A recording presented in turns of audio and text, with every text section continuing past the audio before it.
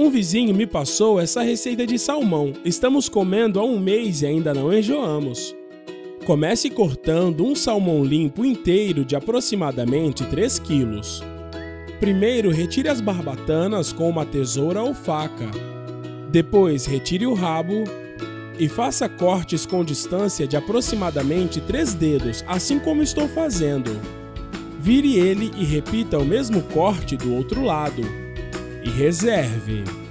Em seguida, em uma tigela pequena, acrescente 70 ml de óleo vegetal, 1 colher de chá de pimenta calabresa, 1 colher de chá de páprica doce, 1 colher de sopa rasa de sal e misture até o sal dissolver. Depois, acrescente o suco de meio limão e misture novamente. Agora, com a ajuda de um pincel, espalhe esse tempero dos 2 lados do peixe. Deixe aqui nos comentários a cidade de onde você está assistindo. Eu quero te mandar um grande abraço e te agradecer por ter compartilhado essa receita. E também por dentro.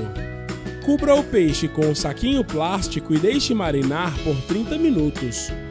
Enquanto isso, corte 3 cebolas médias. Corte em rodelas, assim como estou fazendo. E reserve. Corte 2 limões sicilianos também em rodelas. Você já tem o nosso aplicativo Aquela Receita aí no seu celular? Ele já está disponível para ser baixado. Eu vou deixar o link do aplicativo aqui nos comentários. Corre lá e já coloca para baixar.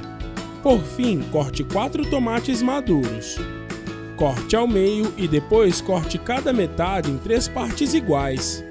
Após ter feito isso e ter passado o tempo de marinar do peixe, em uma assadeira grande faça uma cama com as cebolas que cortamos.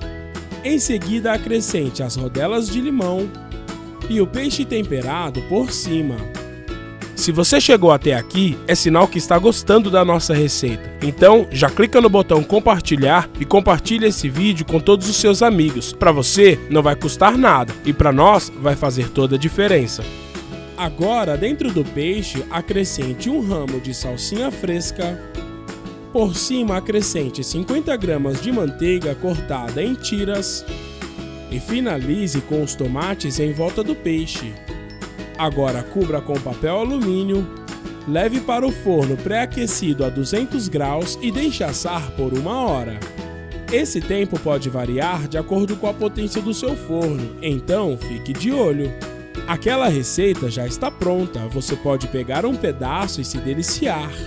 Eu espero demais que você tenha gostado dessa receita. Agora eu vou voltar lá para os comentários e continuar respondendo a todos que deixaram o nome da sua cidade e te agradecer por ter compartilhado essa receita. Até a próxima receita. Tchau!